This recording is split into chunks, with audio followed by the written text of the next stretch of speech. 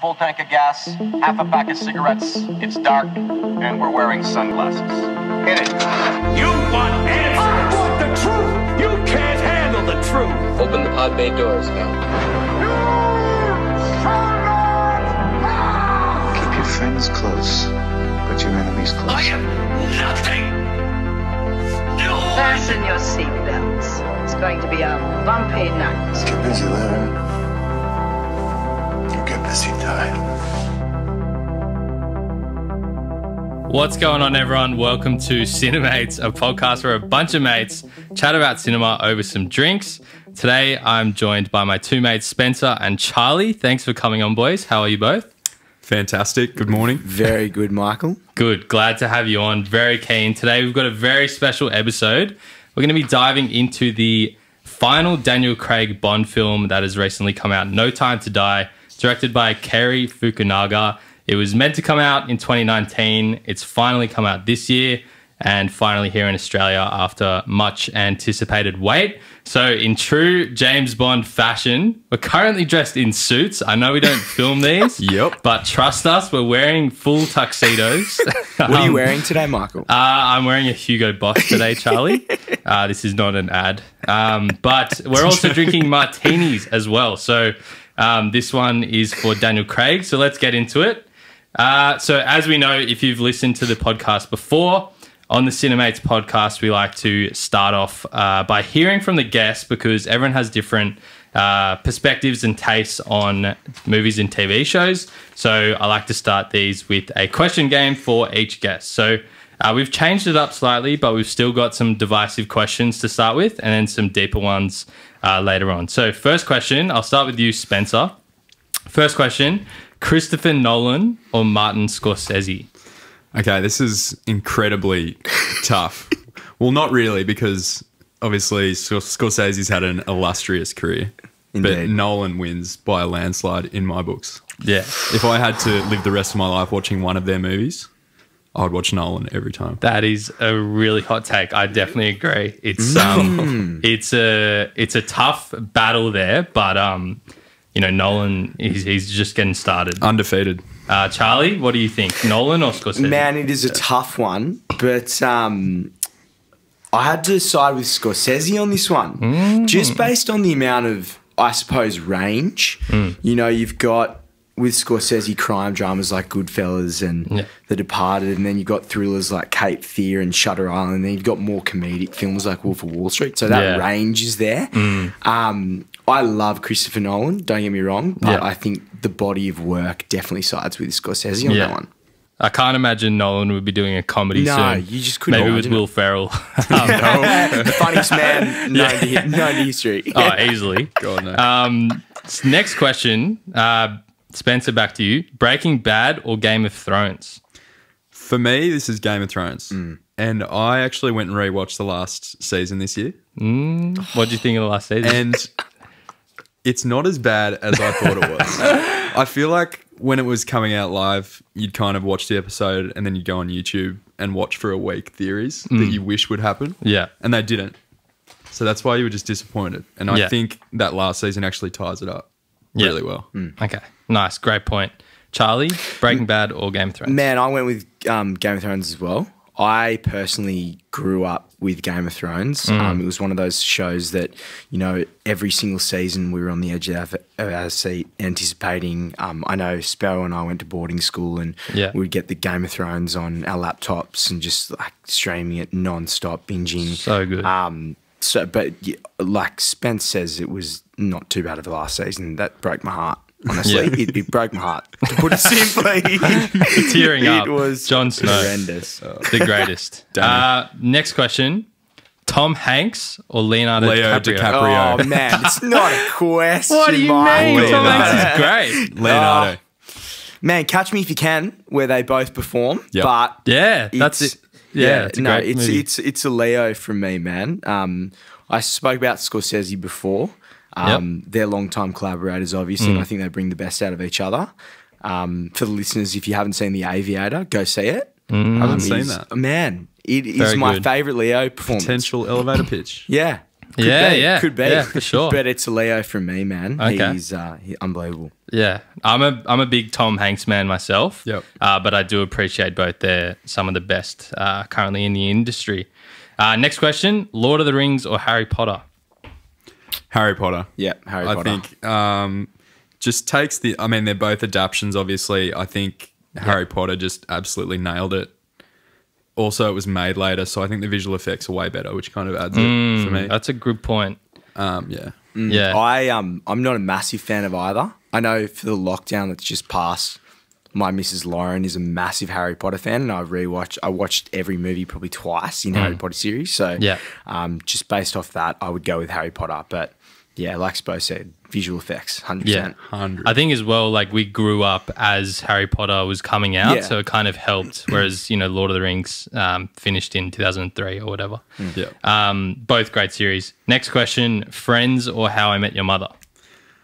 I haven't seen either of them. What? Yeah, That is absurd. This is terrible. Have you been living under a rock? I am That's just actually disgraceful. I know, and I'm just not a sitcom person. I don't know why. I asked like a group chat the other day, what should I watch? So I watched the first episode of Seinfeld last night, and that's How what I'll was be it? binging. It's actually in my notes. There Pretty you good. go. Yeah. Yeah. Well, maybe that's opened the door for like Friends sitcoms, but If I had to choose one of those, what should I watch? Friends, bro. yeah, Friends. Every day and twice on Sunday. Honestly. Friends, No. you can jump in, follow whichever season. Yeah. Yeah, agreed. Definitely agree there, Spencer. You do need to watch both of them though at some point. Noted. Next question. So we'll go back to Spencer. So the deeper one. So first one, most memorable movie you saw in cinemas. Okay, so I think first thing comes to mind is Interstellar, just because I went and saw it. I got out of school one night, as Charlie said, we were in boarding school. Got out of school one night, said I was going to dinner. Blatantly went to Macquarie and watched Interstellar with my stepdad, and I was blown away. Also, I think Infinity War comes to mind. Yeah. Because, Yeah.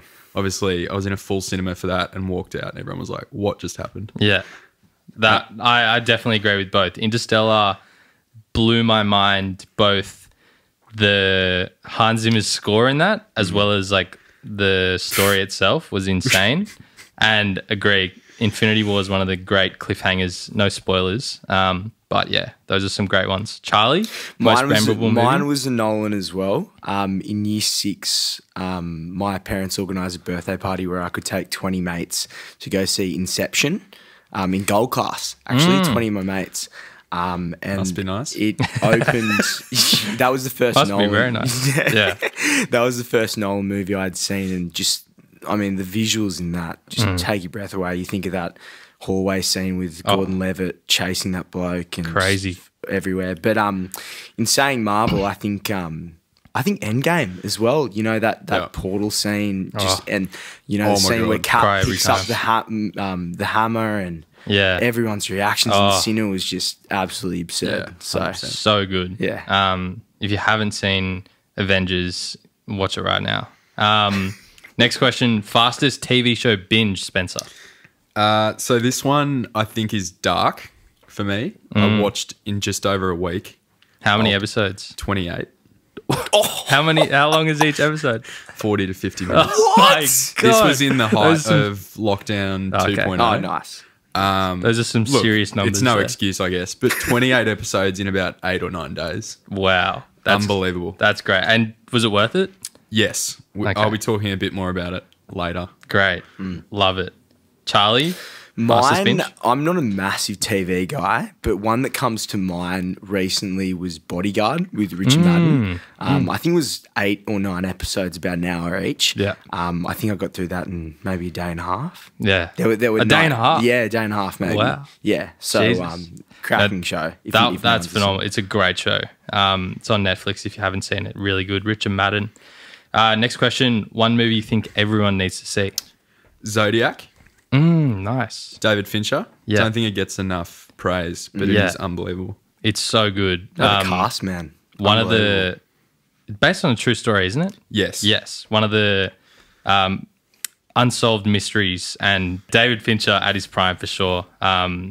Really good film. Charlie? If you've got a bit of time, I went with The Thin Red Line by Terrence Malick. I think if you're into war films, that is, you've got a cast with like Sean Penn, George Clooney, Jim Caviezel, Adrian Brody, and these are all actors before their prime when they're just starting out. Yeah. It's a long one if you have the time, but I think the emotion and the weight in that is just unparalleled in my mind in terms of war films as well. But if you have the time, definitely watch it. Or alternatively, if you want to see the shittest movie that you have ever seen and one memorable like that, watch Norbit with Eddie Murphy. I thought you were going to say The Room. You go watch The Room. Yeah. If you want a memorable movie, just go watch Norbit. That's a great one. Yeah. Final question: TV show that you're watching at the moment? So obviously Yellowstone, which you touched on last episode, Michael. Yep. Succession for me at the moment is the number one. Yeah. Best show on television, hands down. Definitely. Just a quick update on Yellowstone. I have finished the entire thing in 2 weeks. You're a sick man. Averaging 180 minutes per day. It's pretty disgusting. There's no colour in your skin. No, there's not. I haven't left the house in days. It's really good. And Succession is phenomenal. So definitely want to watch. Charlie? I'm actually with my dad watching Chuck with Zachary Levi. Do you know Zachary Levi from Shazam? Yeah. Oh, yeah. Before the one Shazam, where he's like secret agent. Yeah, secret brother. agent. Yeah. No, so he gets accidentally implanted with like a government device that lets him. He's the smartest man in the world, sort of thing. Really, really good show. Nice. Yeah. I used to always see that on Fox 8. Haven't seen it myself. Fox 8. Yeah. Shout out to Fox. Yeah, Fox 8. WWE Raw. That's WWE Raw on Mondays. Alrighty, so now we're going to get into No Time to Die. So as always, we're going to be talking about some big spoilers. So if you haven't seen it, we will give you some recommendations of what we thought of the movie. So firstly, I'll just say I thought it was really good. Hans Zimmer scoring it, incredible cast, directed by Cary Fukunaga, who is very underrated, and the action was incredible. Set pieces were incredible. There are some kind of plot holes, which we'll get into, but so good to be watching Bond again and final Daniel Craig Bond film. So I loved it. Go see it. What did you guys think in 1 to 2 sentences? Yeah, well, I mean, first of all, I just thought it was great to be in a cinema again watching a movie of this scale. It's been a long time, and yeah, we saw Eternals, and obviously we know how I feel about that movie. But just a movie of this scale to see again was really special, especially with two of my good mates. Yeah. The synopsis for this film, probably Bond goes on his last adventure. That's about it for me. Like, at its core, that's basically it. That's a perfect synopsis. I think, he's at it again, and it's his final. Comes out of retirement again. For one last multiple mission. times. One last dance. He was off the grid apparently. That's right. Charlie, 1 to 2 sentence synopsis. Michael, I'm going to be completely honest with you. I had a really nice, well-rounded answer for you last night. I might have had a few beers last night and tampered with my notes. Yep. So I summed it up with a quote from Mr. White from Spectre, actually. Okay. Where he says, "You're a kite dancing in a hurricane, Mr. Bond." And what I think I meant by that when I wrote it at 4 a.m. last night was you see a side of Daniel Craig where he's really thrown into the deep end. Like, there's a lot of things coming his way, you know, a villain that is pretty different to ones that he's encountered before. Yep. A new threat, I think, globally that he hasn't encountered before that's pretty prevalent when we're looking at the context of the world that we live in today. Yep. And, ultimately, I mean, he's just, like I said, thrown into the deep end. So for sure, I think if I was to sum it up in one sentence, watching a different side of Bond thrown into the deep end. That's how I'm going to say it. Perfect. So yeah, definitely go see it if you haven't already. Support your local cinema. I think in New South Wales here today, we've just got another Discover voucher, so you can watch it for free if you want to. Did not know that. So yeah, go see it. Alrighty. So let's get into it. We're going to be breaking down the plot, as I mentioned earlier, and we're going to be talking through some of the key plot points and giving our view on them. So, as I mentioned, the filming, the cinematography, the action scenes, the set pieces, the score were incredible. The film opens with the villain Safin, played by Rami Malek, and Madeline, who's played by Leah Seydoux. She is a kind of teenager, a child at this point, and they're in Norway, and it's just the most incredible opening. Like, the filming is phenomenal. There's this frozen lake, and it's really built up Safin as a big villain. What did you guys think of the opening? Yeah, certainly. I rewatched this with my dad, and it certainly had like a bit of a horror movie feel to it in that first scene. Very suspenseful. When he appeared in that window, my dad actually jumped out of his seat when his clown face was peeking through. But yeah, I thought it set it up perfectly, and that darn Tamagotchi just, Tamagotchi. Darn Tamagotchi. That was really her downfall. Yep. Yeah, it really played in later. I really enjoy the opener. I thought the cinematography was probably the best in the film at this stage. You got those extreme wide shots of Safin, trudging through the snow, making his way, and then the over the shoulder shot of Leah Seydoux's character with her mother, and you see Safin slowly approaching. I thought the suspense, the whole movie, you're on the edge of the seat. But I think when you see him coming, and it's shot really well. It's building. Yeah, it's shot so well. And actually, the cinematographer thought it was a good point. Was Linus Sandgren, and he did American Hustle, La La Land, and First Man. So if you like the style of those films, you definitely get that in this one. Madeline nearly kills Safin, takes him out onto the lake, and she actually falls in, and he saves her, which comes into the movie later. They become connected. Correct. But then we go straight into fast forward to present day. 5 years ago. Yes. Madeline is in Matera, Italy with Bond. He's like retired now. The cinematography is incredible. And they're like kind of really in love and just enjoying that freedom. What did you guys think of that sort of part of the movie where he's in retirement with her? Yeah. Man, I don't mind the relationship. I think it was a bit rushed from Spectre. It was a bit rushed. I think it was a bit rushed. I think it might have been a job for them to initiate in Skyfall, and then by that stage, I think it's a 2-movie job. So to see them just all really comfortable, driving the DB5 along the highway, I think probably would have worked out better if they'd started a bit earlier. Developed a bit more, yeah. But don't get me wrong, like the cinematography and the location was superb. Yeah. And I think the way they tied in that burning of the secrets, I think it was really, really good, where they're just lighting it up. It was pretty cool. Really that was a really good. Could I just add that festival does not exist? Does it not exist? No, I wanted to know. Yep, they made it up purely for the plot of the film. There you go. Burning the secrets. Secrets. It's not a real festival. Wow, that's a fiery take I there. hate the film. Well, that changes everything.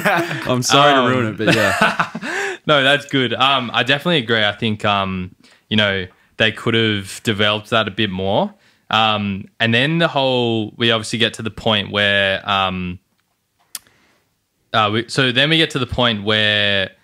Madeline wants Bond to kind of let his memory of Vespa like die off. And before we get into this, so she died in Venice. Yes, she did. Yes. Why is her tomb in Matera? I think was she Greek? Is Matera in Greece? No, it's in Italy. Oh God. Okay. Yeah, why? So why is she there? That's the first question. Yeah. But yeah, anyway, so then he I don't have that much of a problem with it. It's just a bit weird. It's a bit of coincidence. Look, if they want to go to a location, that's where her tomb will be.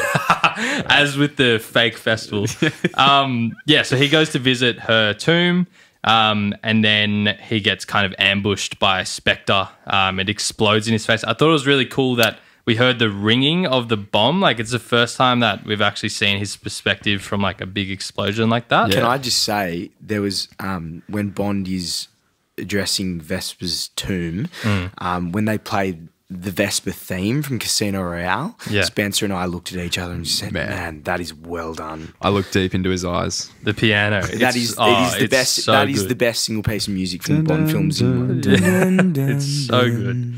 And then we've obviously all seen it in the trailers, or you know, it was very widely shown.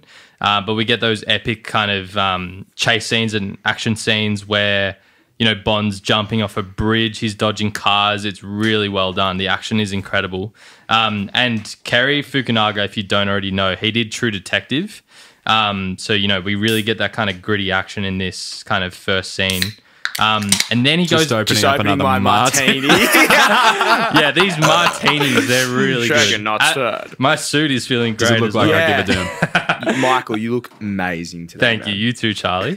So then he feels like betrayed by Madeline. I thought it was really good because, you know, he's clearly got all these like kind of attachment issues. He's got a lot of baggage. He does have a lot of baggage. Yeah, noisy man. Yeah, quite noisy. And fun fact, so he then takes his DB5 and they try and escape the city. Fun fact, the set crew for No Time to Die actually had to pour thousands of litres of soda on the streets in Italy because the stone was like too soft. To make it slide. To make the cars slide and be able to turn Wow. easily. So they literally poured soda just to drive through the town. And I thought the bulletproof glass scene was really cool. Like, I reckon, honestly, man, like the scene where, you know, Madeline's begging Bond to move or do something, and you've got that close up of the bullet penetrating the bulletproof glass, like getting closer and closer, and he's just sitting there doing nothing. literally. So he's like, okay. Yeah, he's like, okay. Up there with most tense scenes in the film, I reckon. For sure. And like it's realistic. Like this villain, who by the way is he's introduced to us as like the henchman. He's played by Dale Bensala. He's got a bit of a cyborg thing going on. It's a bit realistic that like they're not just gonna stop shooting like just because he's in a bulletproof glass. Like, Nope. Just you keep going, you don't stop. Okay, You stop when he's dead. Yeah, exactly. Then fast forward 5 years, I think it is. Yeah, so he leaves her on the it is 5 train. years, you're right. Leaves her on the train. Which I thought was a pretty her acting in that scene as she's That was pacing so up the good. train. Lea Seydoux, really good actress, man. Great performance. And as you would break down if you were having to leave because of all of that. Yep. So fast forward 5 years, we find ourselves in a really awesome, like, sort of virus heist, if you call it. Well shot. Really well shot. Really well Guys shot. walking down the side of buildings. They show us this project Heracles, where the Russian scientist played by David Denchik gets introduced to us, and we kind of get open to this plot of the nanobots. So just to give some context before we break it down, the nanobots are supposedly coded to an individual's DNA so that it's lethal for them and their relatives, but harmless to any other people. Perfect. Great technology. Look, What did we think of the nanobots, guys? Look, it was summed up pretty well in that scene on the boat where they were kind of interrogating that scientist and they were like, explain it to me in layman's terms, like what this is. And he just said, it's perfect. And I'm like, you imagine the writers in the writing room just being like, what is the perfect thing where we can get to a point? Like, this is what nanobots are. The writers It's are like, perfect. wait, like, aren't scientists going to like quiz us? No, it's perfect, right? And perfect. Not to mention Bond had, he later gets an EMP watch, you know. Like, Yeah. you'd assume that maybe... The EMPs could disable the nanobots. Like, at the same time, you look at the impact that it has later on in the film with someone. If he was to do that to himself, he's going to blow himself up, man. Like, surely. Yeah, He's going to hurt himself. Exactly. And don't do that. Anyway, You so don't quick do little theory as well. Apparently, it was meant to be a virus instead of nanobots, and they rewrote the film because of COVID. That's a bit of a theory going around, Ooh. which kind of makes a bit of sense because the nanobot seems a bit kind of half done. That would have been hot from MGM to put a virus in. Yeah, it would have been very topical. Anyway, so then we fast forward to James Bond's second retirement. He's in Jamaica, living on a boat, living it up. He's really enjoying himself. He meets up with Felix, played by Jeffrey Wright. We obviously know him already. And he's got a bit of a mate, Logan Ash. Billy Magnuson, Can't stop smiling. Good actor. Yeah, he Really good keeps actor. smiling. And we're introduced to Nomi, who is the successor of the 007 number. What do we think of the retirement down there in Jamaica? Look, man, he's obviously got no clue how to go off the grid. Yeah. Because he gets He's getting found, found every time. time. And look, I love Felix. I thought the role he played, particularly in Casino Royale, was really good. He brought him back in. Yeah. Yep. But like, if I was just like a general moviegoer, I would not know who this guy is. Yeah. Yeah. Nor would I remember his name. Yeah. So for me, it was like, I knew what was going on. My dad personally was like, oh, there's a lot going on here. I don't know. Like, Yeah, that's a good point. Like, we obviously haven't seen... Is he even in Spectre or Skyfall? No, he's not. So he's in Casino Royale, And that- Quantum, and Skip Spectre, and now he's back. Yeah. So yeah, that's a good point there. yeah.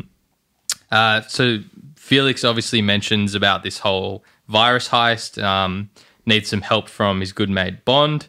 Then they have to go to Cuba to get the virus. And we're introduced to Paloma, played by Ana de Armas, who is a Moment of phenomenal... Yeah, moment of Man. silence. Well done, Ben Affleck.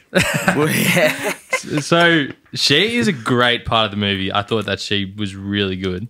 Yeah. honestly, man, one of the better performances Of the movie. Yeah, For unbelievable. sure. She's a phenomenal actress. She's really come through in this film. So Paloma and Bond infiltrate a Spectre meeting for Blofeld's birthday, who's obviously in jail at the time.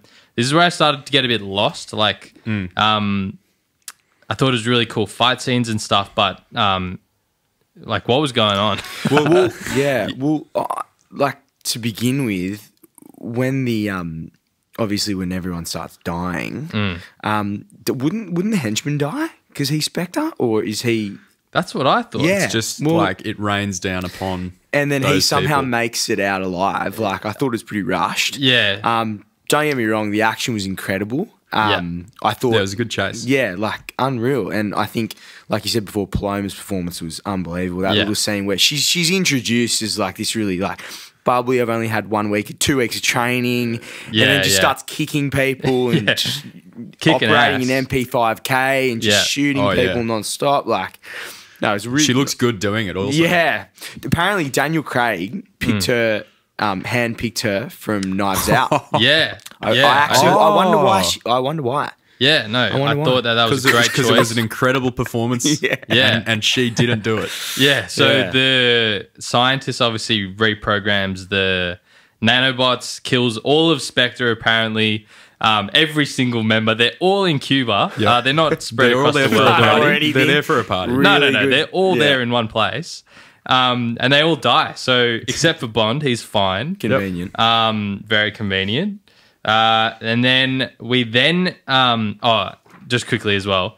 So another thing that kind of annoyed me was that they were drinking mid-fight. Like, that was a bit much. Didn't he pour? Yeah, he poured them a glass and he was Yeah. like, "What are we drinking to?" or something. Yeah, and it was like Bombay Sapphire or some huge brand. Clearly a product placement. Probably Yeah, paid like it's a- 30 mil just for It's that. actually just on product placement. They actually reshot this film because the Nokias they used in the original cut were out of date, and they No wanted way. to keep the Nokia deal. Nokias. So they reshot the movie with the new Nokias. Oh my God. Jesus. The Nokias. budget on this. Bizarre. Apple, Maybe.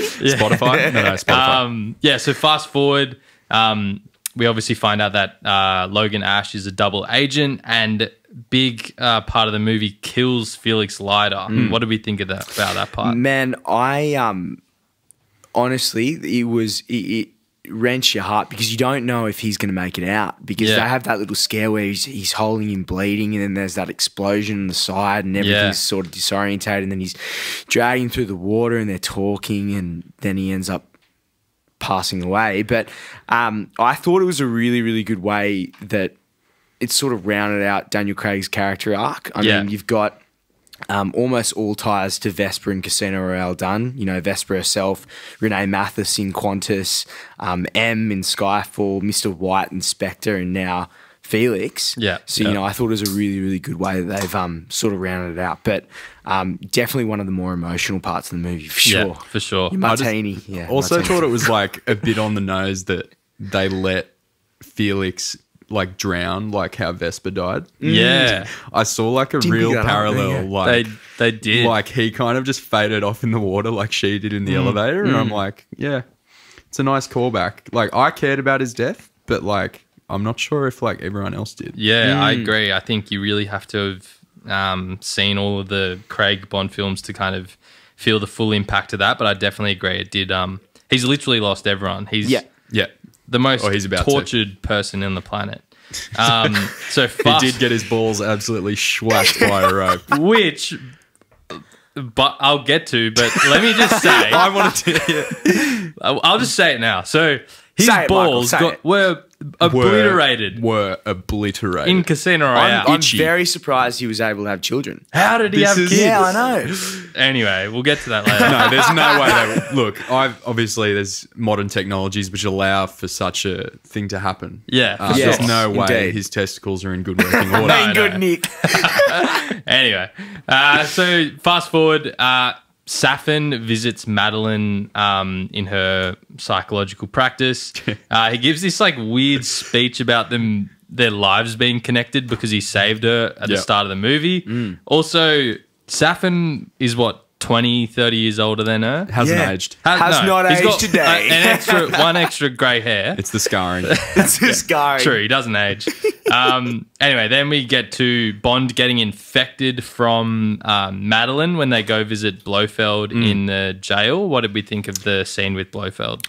Yeah, so I rewatched the Blofeld scene last night, and I thought it was, with the soundtrack, it was pretty amazing as he was moving towards, he's in that seat and he was kind of being, but I also thought it was like kind of comical how slow that seat was. Oh, it was so slow. It took Like, it was like ages. for 2 minutes he was just going. Just moving. Yeah. Like in a comedy movie, you'd turn the soundtrack off and just like hear him moving forward. What was that about? And it was Bizarre. like, look, yeah, I'm happy for him to die. I think he's a better villain than Rami Malek. Yeah. Oh, yeah, all up. definitely, 100%. But like, we never found out how he broadcasted to the party, Yeah, from the jail. I Which think is that like- was skipped yeah. over a bit. which is a pretty big like plot. Bro, does he want to pronounce Madeline correctly as well? What does he say? Madeline, like Madeline. Yeah. She's like 30 beers deep or something, Yeah, I trying to don't read know the what Bible he's or on something. something. Madeline. Madeline. Yeah, and then so he obviously dies. We only get Christoph Waltz in the movie for like 5 minutes, which is a bit disappointing. But Yeah. anyway, that we We just skip turn past around that. and he's dead. Like, Yeah, and Bond. Yeah, not really a send off. Like, No, you're just no, like, no. oh, Shit, he's And like dead. the die, Blofeld die, but bizarre. Really bizarre. When is Craig ever to like Yeah, say I know. die? yeah, like die. honestly, I think That was- Bond. I think he went a bit off brand there, Bond. Yeah, I think that's Yeah, from lost his I cool. think that's from the original novels. It's a quote in the novels, Right. but Craig's Bond would never say that. It is definitely a bizarre scene, Yeah. and yeah, we'll move on. Yeah. So now Bond is infected with the virus. Oh, sorry, the nanobots. And he can't get rid of them according to Q. No, you no, know, no, you can't. Once you have them, you can't never get rid of them. What did he say? He said something fun. Like Q said something funny about the nanobots. He's like, you don't get them for Christmas or something. Yeah. I mean, that would be a great gift if I got those for Christmas. So fast forward, we go to Norway, back to Madeline's family's home, and Bond finds Madeline with a daughter, Mathilde. Mathilde. So we find Madeline with a daughter called Mathilde, and she says that it's not his, which we'll get to later. What did we think of that? Okay, look, I took that at face value when she me said too. that. But apparently, like, you were just meant to think that it was. Like, because at the end, I didn't really realize, like, Bond just kind of acknowledged that, no, it is your daughter. So when she said it's not, I'm like, okay, moving on. Like, I completely believed it. I was like, okay. Don't tell me it's not if it is. Yeah, Like, and then he like, you know, is making her food and stuff, like being this like dad. Yeah, I was dad. like, what's going on? Yeah. I didn't like Pretty it though. uncomfortable. I mean, just, yeah. Yeah. Very, very different Yeah. sort of portrayal. But For sure. I would certainly leave the house on the lake after something like that happened to me. yeah, probably I would not, go I back. would not bring my Pretty new dramatic, daughter. yeah. Yeah, I agree. So then we get, in my opinion, one of the coolest action scenes of the movie. They obviously get found by Safin's new henchman, Logan Ash. In the woods. In that forest woodsy scene, and it's like misty. It is awesome. The cars are flying everywhere. Yep. I thought it was awesome. Was awesome, but like, why'd they take the Toyota Land Cruiser? Yeah, don't Was take it a- the don't take the true. Aston- don't take the Aston Martin. No. No. To be fair, when He they're left the they're, Aston Martin. they're trudging Left it there. through riverbeds and stuff. You like the Aston. You would need have a gone 4-wheel underwater. drive. Yeah, you But course. would you not take the car? Look, it's a The two-seater. faster car. But would you not take a Two-seater. faster car Matilda can sit on a that lap. potentially has gadgets and guns in it? Yeah, I mean, Yeah, I don't. That was weird. I think it was a bit of a weird choice. Also, Nomi, she's the new 007. so far behind. So bro. far behind. Where is she? Wait, get here now. We need you, bro. Yeah. Oh, sorry. I was still tracking. I'm pretty him. sure the extended cut, she's over I in the thought- bushes in a ghillie suit somewhere. just Man, watching. I thought the scene was unbelievable, and I'll say this a bit later on, but with the death of Logan Ash, I think like they need to. Bond films rely just as much on the henchman as the main villain, especially in this 100%. case. Batista. So Batista was good. Dave Batista was good in Spectre. You know, he was that really imposing figure. Actually put up a fight. Daniel Craig killed Billy Magnuson's character way too quickly here. So easily. So easily. And, you know, there's that cheesy line of, oh, I had a brother, his name was Felix. You know, he just drops that and drops a car on him. But anyway, I think definitely the I thought that henchman. was, like, yeah. you think of Red Grant in From Russia with Love, and you think of Odd Job from Goldfinger. Yeah. You know, they're synonymous with their henchmen, and I think Logan definitely deserved a bit of a you know, put up a fight. Yeah, and so- like these henchmen are meant to like match Bond. Like they shouldn't be killed They're so basically easily. they're basically stormtroopers. Yeah, Pretty and much, like, yeah. literally, and like you were never like concerned with fighting Logan Ash. It was like, oh, he's definitely going to kill him, and he did. So Yep. Later. that was an interesting point. Yeah, obviously Nomi takes ages. Oh, sorry, I was still tracking On my my way. target. Oh yeah, well, like I killed him, so good on you. Yeah. And then yeah, Safin takes Mathilde and Madeline like as hostages. They fly away. And then we get to the kind of final part at Safin's headquarters. It's a missile base converted into a nanobot factory / poison garden. I thought it was, they kind of allude to it that his family was like chemical chemists, you know, studying poisons. I thought that was a bit weird. Like, and also, who are his followers? Like, where has he got all these resources? He acts alone. But he can kill the entirety of Spectre. They're a public company. The Oh, henchman okay. from Spectre just jumps on board. Yeah. Like, yeah. Yeah. What is going, like, who's supporting him? Who's funding his operation? How old is he? Can someone tell me? Yeah. So he's 83. not connected to Spectre, right? No. No. No, because Spectre killed his family. Oh, of course. Yeah. So Yes, he's So he's he killed killed that's them why he all. killed. It was a personal vendetta from him. So this isn't a And then- Spectre-funded... Yeah. No. Yeah. So, personal vendetta to kill Spectre, but then he takes Madeline and the daughter because of Mr. White's connection as well. Yeah. Then, Mathilde just bites his hand and he's like, oh, okay, leave then. And he lets her go. Serious hand bite. What is Serious. going on? He like wants to kidnap them and then he just lets them run around. Just lets it run around the bunker. Yeah, around the poison garden. Heap safe. Yeah, and then so Safin wants to kill millions of people. He doesn't say who, what, or why. No. No, just for no reason. Yeah, Just a we'll just Thanos kill people. cleanse half the universe. Yeah, just a type bit of a thing. cleanse. I think he says he wants it a bit tidier. Right. Yeah. Well, there you go. With the That makes nanobots, of sense then. course. Yeah. But so the nanobots target certain people. Who's he targeting? We don't get told. Yeah. So I thought that was They've copied Infinity War blatantly. I thought it could have gone down the route of Skyfall, where he's trying to kill all his intelligence agents, but it's just random killing. yeah, it's so bizarre. random.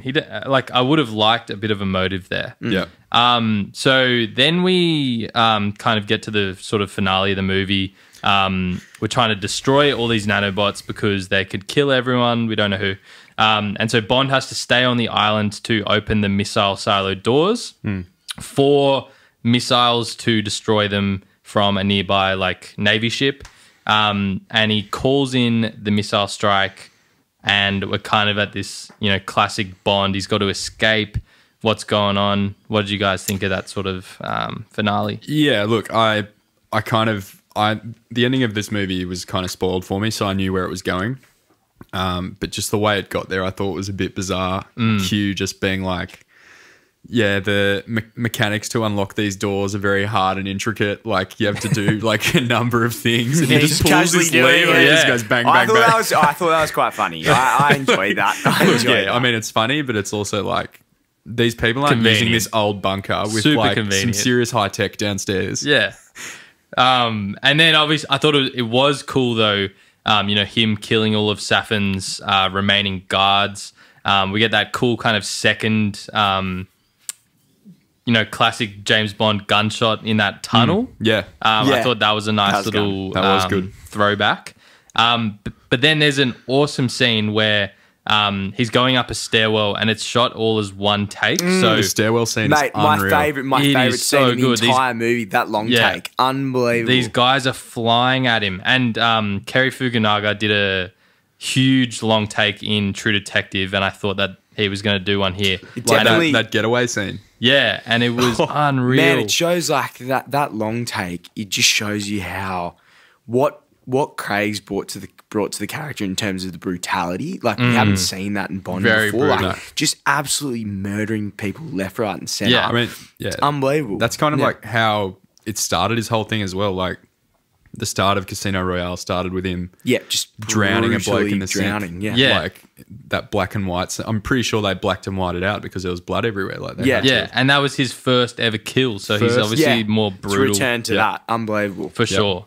And I thought, so then after all those guards, he kills Primo, the one-eyed dude, with his watch via an EMP. Yep. I thought that as well, like you said earlier, Charlie, very underutilized henchman, Yeah. kills him very easily. Yeah. After all They've that.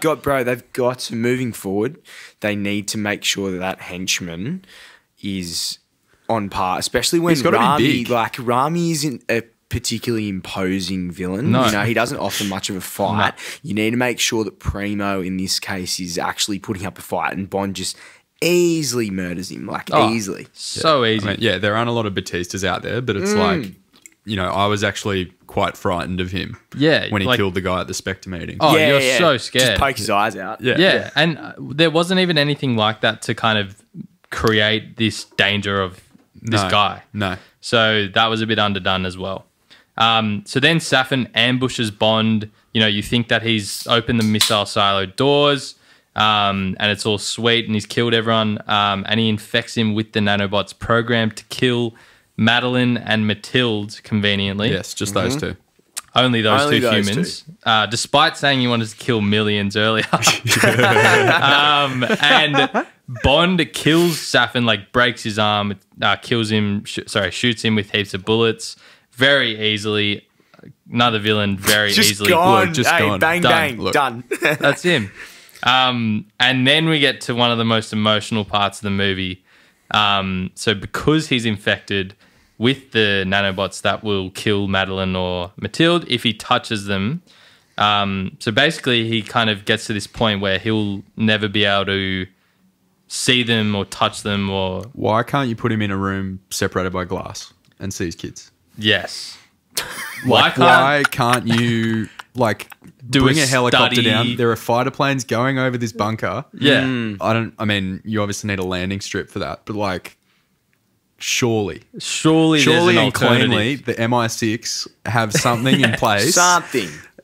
a contingency at the very least. Contingency plan. Like, and like, couldn't they like study how to remove them or like change them? But Mick, No, it's perfect. I don't understand Safian's qualm with Bond. Like, I know that he hated Spectre and he wanted him to die, but like, He didn't have a qualm. But why did he have Qualms to for ruin qualm's sake. everything for Bond? Like, FNR, he for no did- reason. Yeah, FNR. Literally. So that part was a bit silly. But as the missiles are coming down, we get this insane Ascent. the final Final ascent. ascent, man. He's climbing up a ladder.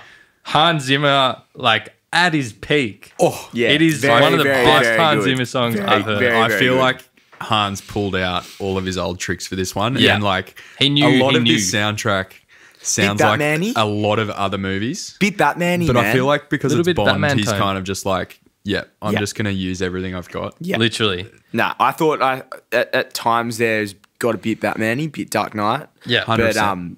yeah, the final ascent is unbelievable track. It's so good. It's so emotional. He's climbing up the ladder. The missiles are coming down. Madeline is on the radio with him and On confirms. an island nearby. Yeah, on a Yeah, safe Just island nearby. a safe island. Yeah, it's far away. Madeline confirms it's his daughter. And I thought that was... I was with it. Like, I was happy for him. No, yeah. He's like tearing up and he looks into the camera. I thought that was so good. Like Craig's actually looking into the camera and all the really time in the world. It's his farewell, really. It's Yeah. That whole scene did it for me. man, the allusions, the consistent allusions to On Her Majesty's Secret Service where they go, you have all the time in the world, or that whole thing about time. I Time. thought that last line from him was very appropriate. It I was thought really good. really well executed. Yeah. So great final ending. The missiles obviously destroy the island, kill Bond. Huge spoiler if you've come this far. Just Why are you rewind, forget about it. Yeah. And then he, we get to the sort of farewell from all the MI6 agents and they have a bit of a funeral. Yeah. Yeah, Let's hear it, Charlie. what did you think? Honestly, man, like I think a toast to end Craig's tenure was probably a bit inappropriate. Like I get he was sacrificing himself for the greater good and not putting Madeline and his daughter at jeopardy, but Yeah. I think I would have loved to see, like a pretty emotional scene where Bond's dying in her arms, or he's got one of those big state funerals. In Skyfall, you sort of see M with those that row of coffins with the Union Jack draped across 100%. them. I would have loved a funeral scene like that. But Bury I think him next to Vespa. Yeah, Yeah, Oh, in Matera. yeah, Matera. But I definitely think. Like he deserved better than a toast, man. Like, 100%. It's been Just a 5 toast. films now. He was like- reinstated as well, so it's like you're not off the books to the point where he's back in. Yeah. no, we can't celebrate you. Exactly. he's back And in. so I thought that was a bit kind of underwhelming, but great farewell to Daniel Craig as well. So Yes. because of that, we thought we'd just touch on what we thought of Daniel Craig as a Bond actor. Was he the best so far, did you think? Okay, I think it's pretty like a common thought that whatever Bond you grow up with is the best Bond. Good take. Yeah, great take. But like the older people I've spoken to have kind of been like, they were really iffy about him at first. And then like, I think after Skyfall is when it became like, okay, no, this guy is actually better than Connery. Yeah. So yeah, for me, Daniel Craig, best Bond. Yeah. I think this bloke came into the role, had all the criticism in the world. Yeah. Blonde, 5'10", And all the time in the world. and all the time in the world. Came into the role with a heap of criticism. I mean, So Casino much. Royale, his best film, like hands down. Okay, we'll get to that. Defied expectation.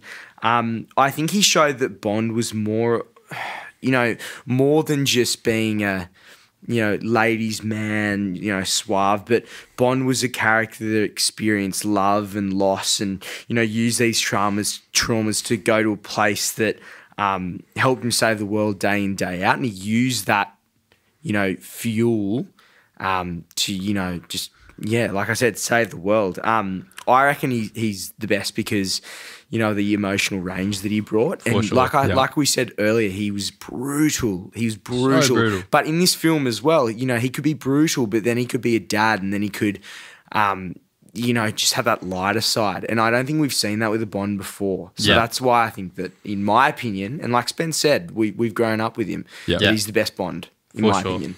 Definitely agree. I think, you know, that point of growing up with the Bond is obviously you know, something that you live with and you obviously can enjoy as you're growing up. But definitely, I think that Bond was the best. You know, Casino Royale and Skyfall were some of the best, in my opinion, of the series. Yeah. Reason being, similar to what Charlie said, it's the first time that the character of Bond is actually a real human being. Like, you know, Craig brought in, as you said, this kind of brutal, you know, side to things where, you know, if you actually think about who James Bond is, he's his secret agent who's been like shot at, poisoned, drugged. He's an orphan. He's lost everyone he's ever loved. He would be the most like noisy just man. He'd be damaged. He'd be noisy. He like, and you see that he like literally, you know, breaks down when Vesper died. He, you know, sees his house where his family grew up blown away. Like, and then you see him like using alcohol and stuff to like deal with it. Like, it's the first Bond who's like actually a real person.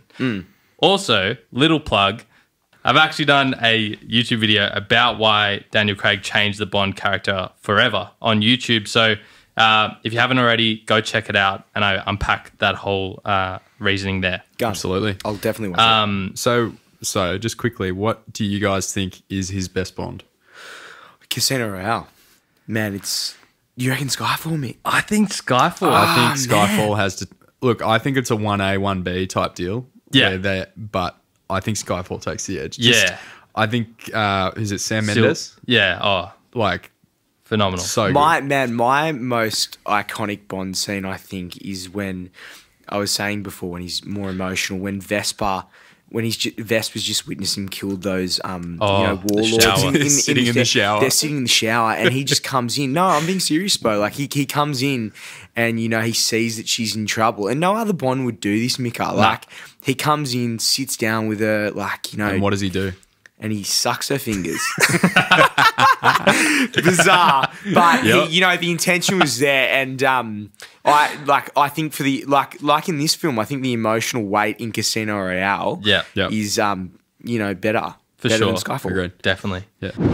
So at the end of the credits, we get the famous James Bond will return sentence. So we've been promised that he's going to come back. Right. So now that the mantle has been passed on from Daniel Craig, we thought it'd be a good way to kind of discuss who we think the next James Bond will be. So we reached out to the Cinemates community. We got some great answers for who you know, they think will be the next Bond. So as well as those suggestions, plus some very detailed quantitative analysis, we've come up with your research, Mr. Sestuli. We've come up with a list, and we're going to kind of, you know, big thanks to everyone who sent their thoughts in, but we're going to go through each of them and kind of talk about whether we think that they're going to play the next Bond, and then we'll pick our favourites for who we think will play the character. So just before we do, this is the quantitative analysis coming through. So I've gone back and seen what age each of the actors were when they first did their first Bond film. Connery was 31, Lazenby was 30, Roger Moore was 40, Timothy Dalton 41, Brosnan 42, and Craig 38. The average is 37.8 years old. Right. So that will come into what we think. Yeah. Man. I was surprised when I saw you had that down. I really thought he was like early 30s. Yeah, me too. Was And that then Craig you're talking Yeah, about? and then He's 50 looked up in and he's this movie. 53. Yeah. He's Bizarre, 53 right yeah. now. Like, yeah, pretty amazing. So crazy. So first one, we obviously get promised that James Bond will return. Lashana Lynch, who plays Nomi, will she be the next Bond? Or is she a different Jane person? Bond.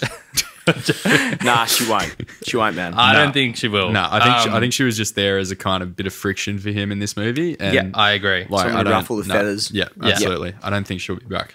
Henry Cavill, he's 38. Man, it's right on your average. Like, it's in terms you round of, it If up- we're on numbers, yeah. But I mean, if you're a numbers Not this man, guy. He's been in Mission Impossible, Yeah. Man from U.N.C.L.E. He's too jacked, man. He's been in He's too too much jacked. and he's too jacked. I think he's been in too many action films already, and they usually pick someone a bit more unknown. Yeah, he's also way too jacked. Like, Too he can't be jacked. that I mean, jacked, yeah, to your point, Charlie. What henchman's going to be able That's to... what I was, yeah, it's like you want a henchman like Batista. He'd Henry be Cavill would. man. He'd be great Bond villain moving forward. He'd I be think. great Yeah. on the WWE, I Yeah, reckon. yeah. On Wednesday night, Monday that Night Raw, bathroom scene in Mission Impossible. Oh, great. pumping the hands.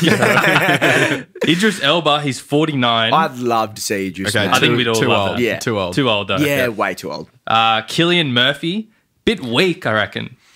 Weak, but Yeah, it's also good. like He's from what I've seen 45. in Peaky Blinders, I think if we're going for like a noisy Bond, I feel like he could. He's got so much range. He does have a lot and of range. certainly, like I could watch him walk in slow mo all day long. So For sure. I would love to see him. Roger Moore was 45, so maybe Cillian Murphy can do it. This is one of the big favourites. Third on Sportsbet for who will play next Bond, Tom Yeah. Hardy. He's 44 currently. He'd be cool. Hey, Very cool. If what's he that? hadn't done Venom, Yeah, if he hadn't done Venom, bro. Well, he's tied up with the MCU now. He's a bit and, tied yeah, up. Yeah. So maybe his scheduling won't allow it. But, His publicist definitely needs to get onto that. Yeah. So I don't think he'll actually be able to do it. Michael Fassbender. I like it. I'd like Could it. be good, man. I'd like Could be it. really, really good. Yeah. Bit of like Yeah. a kind of sick and twisted Bond. Yeah. I would like to see. Next, Richard Madden. My favourite, man. Honestly, like I led into this. Yeah. I would love to see. Love it. Love it. He Bodyguard, phenomenal. Bodyguard, phenomenal, man. On the way back from a trip that I recently had with my girlfriend, I just I listened to a podcast that he's got with Brian Cox out right now called From Now. Wow. Which is unbelievable. And he's just, man, he's an incredible actor. Great. I mean, Eternals, as you said last week, was stupidity how he just bowed ended. out of the MCU. Yeah. But I think There's no way he's dead. yeah, he can't be, He man. can't. He's 35. But I think, man, he's a seriously good actor. Yeah. And I think he brings, as seen in Bodyguard, that, Lot of range. lot of range and twisted, and he can be good and bad, and yeah. I Can think I- with that, I think with that, because he has done Bodyguard, maybe he won't get it because he's already kind of done that action.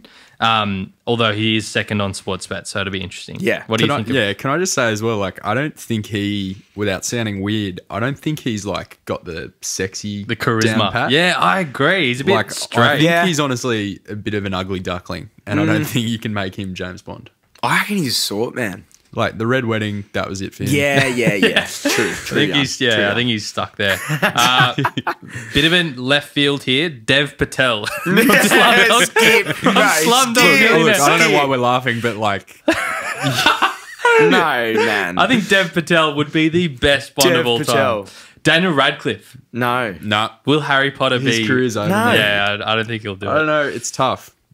Okay. I feel bad for him. The Woman in Black was a fantastic film. Man, if have you Yeah. seen Swiss Army Man? Man, He's a watch Swiss that Army movie. knife. It is the most stupid film. Anyway, Charlie Hunnam. yeah, would love to see I haven't it. seen this. I Gun. think he'd be pretty good. Gun, What? the gentleman, bro. Like, Gentleman. Oh, is he that He's the guy? gla- with he- the, yeah. He's like, with the Hey, glasses. what's the line? Oh, I can't say it. play a game. With, Stop fucking around. Oh, son. good. play a game with me, Raymond. Yeah. Play a game. Play a game with me, man. What about The Rock? No, bro, move on. What are He's you doing? 49. Well, I'm not even giving this airtime. Hey.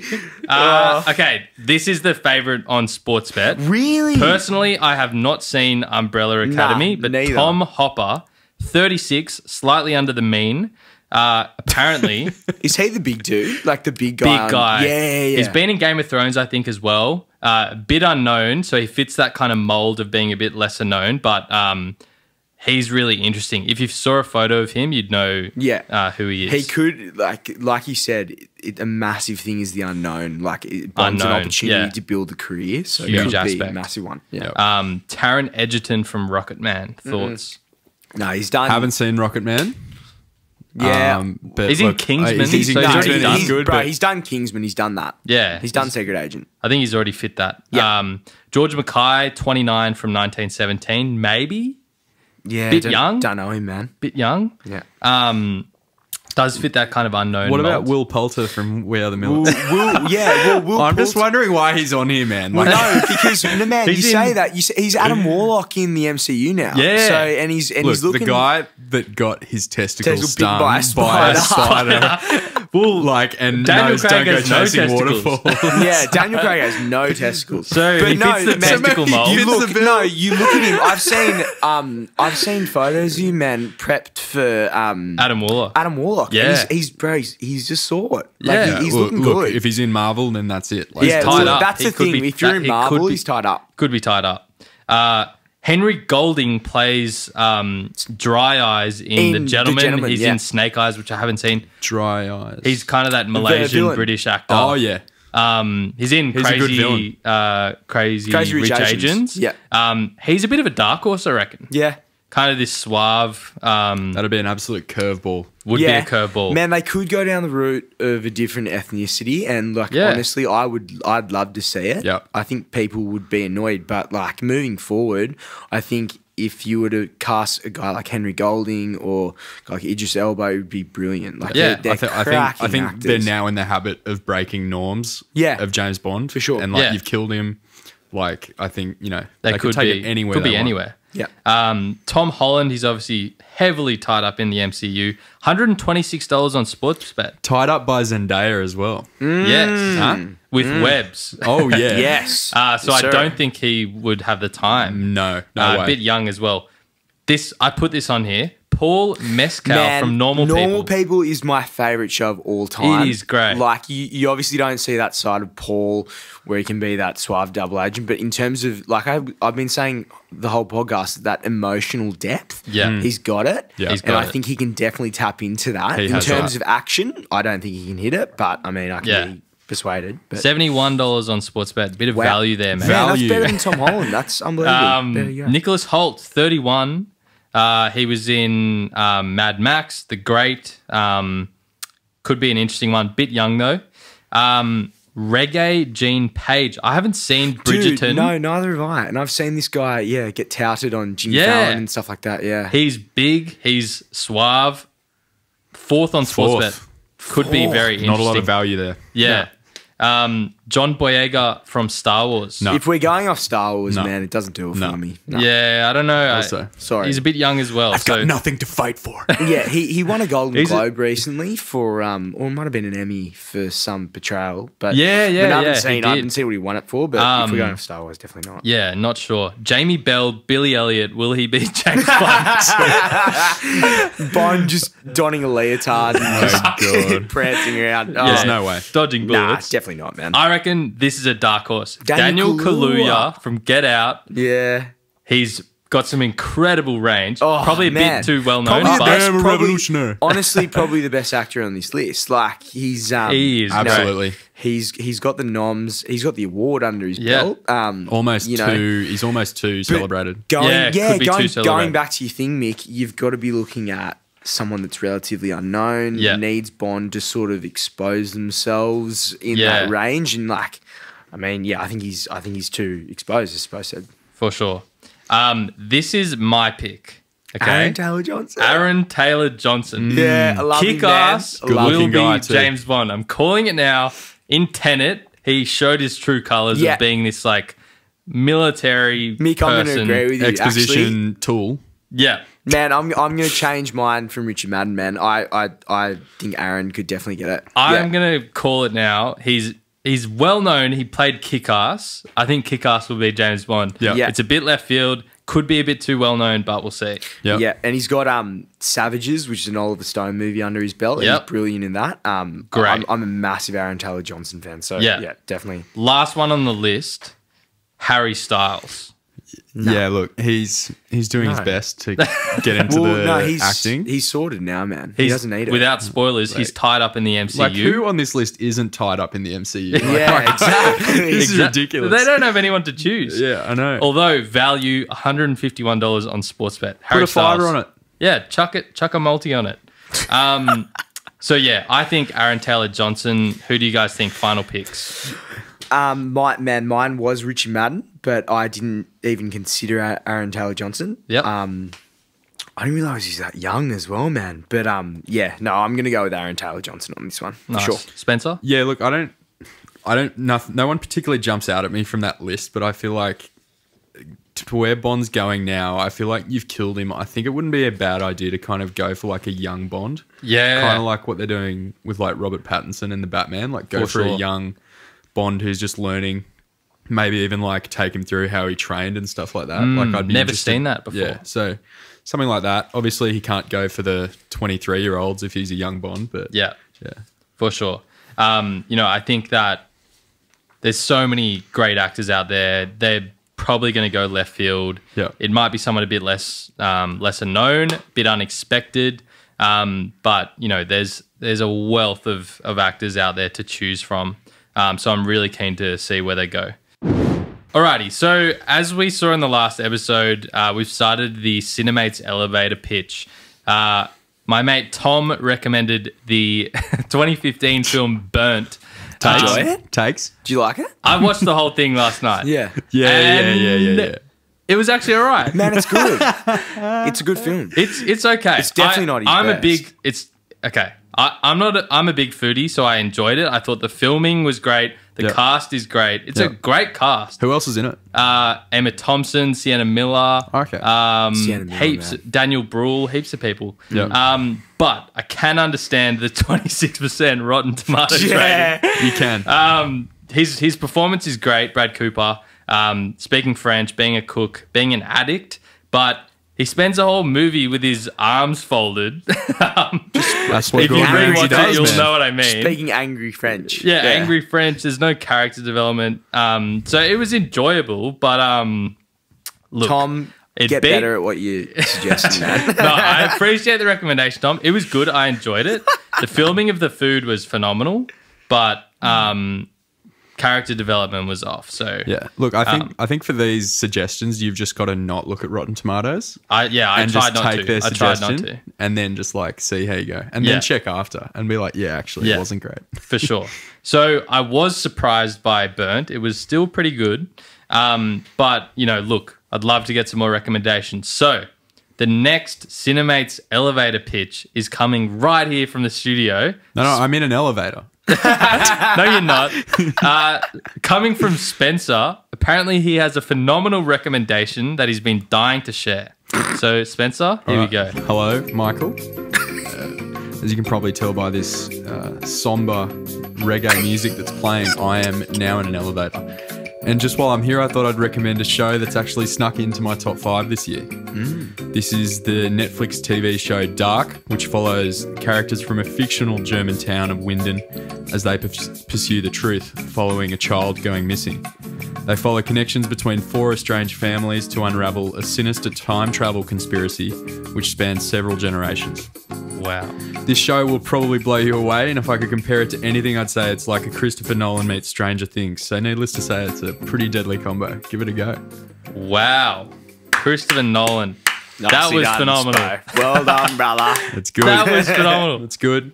I'm going to give it a watch. Look, I've heard you have great to. things about Dark. I've heard it's one of the better Netflix originals. So I'll give it a go. We'll see if it's good and if it's better than Burnt. It's just one of those shows that will just like sit on your Netflix homepage and you're just like, no, I'm never watching it. But It's always on there. Okay, I'm keen to watch that. We'll give my verdict in the next episode of Dark. You'll finish it in like 3 days. Just watched man. one season, man. So that is a wrap for the episode. This one's been a bit longer, but Nope. there was so much to get through for this Bond. We're really keen to see where it goes. But thanks for listening into this episode of Cinemates, a podcast where a bunch of mates chat about cinema over some drinks. We're in our suits. We've had some martinis. Shaking not stirred. Yes, sir. Huge thank you to Charlie and Spencer for coming on. Pleasure, you. mate. Thank you. Absolute treat to have you both on. Some great yarns there. So let us know what you thought and what you want to hear next in future episodes. If you want to send in a mailbag or do an elevator pitch like Spencer did, send us a DM on Instagram. Otherwise, we'll catch you for the next episode. Thanks so much for listening to this episode of Cinemates. If you enjoyed it, you can follow us and leave a review on Spotify, Apple Podcasts, Google Podcasts, and all other major platforms. Also, if you haven't already, check out our Instagram and YouTube channel for more cinemaze content and let us know what you thought of this episode. In the spirit of reconciliation, we acknowledge Australia's first people as the traditional owners and custodians of the land and pay respect to the Cammeraygal people of the Eora Nation upon whose country Cinemaze is based. We honour the storytelling and culture of Aboriginal and Torres Strait Islander communities across Australia.